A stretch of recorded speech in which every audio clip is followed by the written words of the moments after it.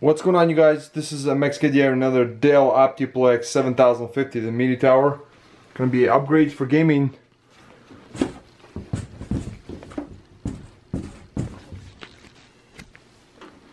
First you're gonna do is you're gonna press on this latch right here with your finger and you slide to the left. You're gonna remove the front cover bezel first. So you're gonna take the fingers like this gently, lift up the tabs like this, and the front cover bezel will slide off. So I'm going to slide this like this. What I will do is you're going to press on this right here to remove the hard drive caddy. Plastic. It will look like this. So it slides in like that, then you're going to press on this like that and press on it and it'll slide to the right. This is for the 3.5 inch. Going to be upgrading the hard drive for 2 terabytes. I'll be using. And actually this is toolless, so you don't require no screws.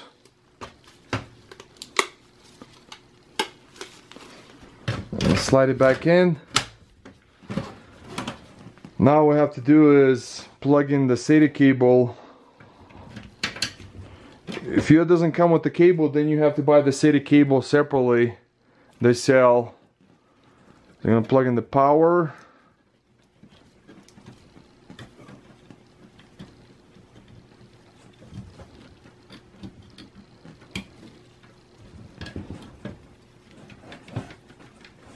And make sure that the SATA cables does not touch the CPU cooler fan. And you close it back in like this, so it's all mounted right here back in, because otherwise it's going to be, your fan is not going to be spinning. So make sure you get the SATA power cable, make sure you plug them in and you tuck it back in here like this. See right here, a little clip, you plus it like that, so the wire SATA cables do not touch the CPU fan. So that's done. Now I want to show you guys be upgrading the solid state drive. This is M.2. I'm going to zoom in the camera. I'm going to remove it first. So it's actually toolless also. So you're going to take this like this, your finger, gently, and it comes out like this. See? And it just comes out. Guys, I'm going to be using the... I have to zoom out the camera. Look, hold on.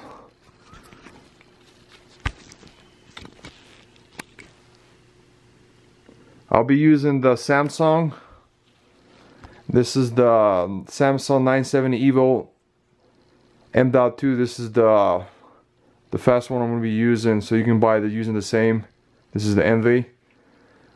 So what I'll do is I'm going to zoom in the camera again and install it.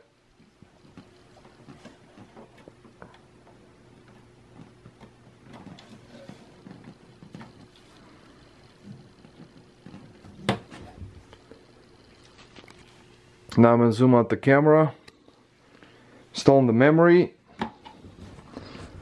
It's using the DDR4, and I'm going to be upgrading, guys, to Kingston HyperX Furry. This is DDR4 2400, the match pair. Total 16 gigs. That's 8 gig per each slot.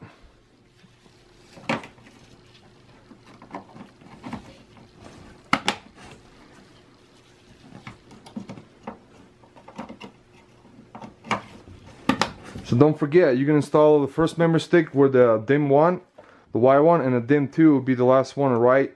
The Y one, that will be a dual channel.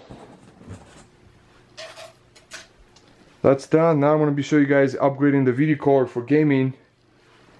So either you guys can use GeForce GTX 1050 Ti, and you have to be using the full height bracket. Or you could use, the other one is actually really good. This is the GTX 750, and they look actually the same, and they're actually using the same bracket. But you have to change it to the full height bracket on the video card. Or you can use GeForce GTX 1030 This is a low-end video card, and it does have both HDMI and DVI port. I also like this other one is EVGA GeForce GTX 750 Ti. This is actually a really good video card. You can use that. This is a super clocked. It's actually faster than a GT 1030. And the GT 1030, guys, this is 2 gigs, and this is GDDR5. So don't forget, because they do sell a GT 1030 with a DDR4, so I like to go with the DDR5.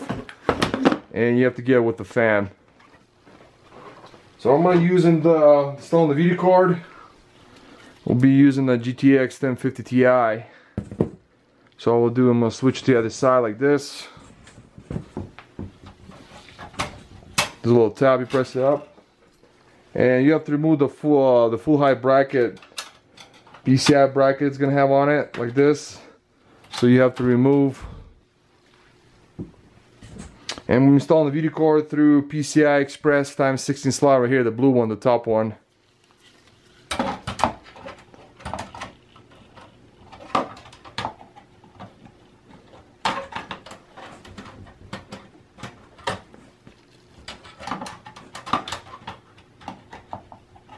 Can't see, so I'm going to go to the other side.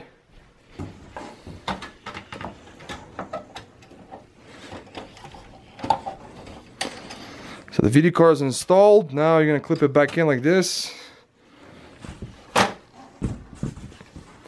And the power supply, guys, in here is a 240 watt, so you don't need to upgrade. It will work perfectly fine with the GTX 1050 Ti. And the CPU I have installed here is Intel Core i7 7th Gen 7700. I'll do separate video for the tear down and a CPU upgrade. I'll upload a separate video you guys can see. So you're gonna stretch it back like this. Install back the front cover bezel.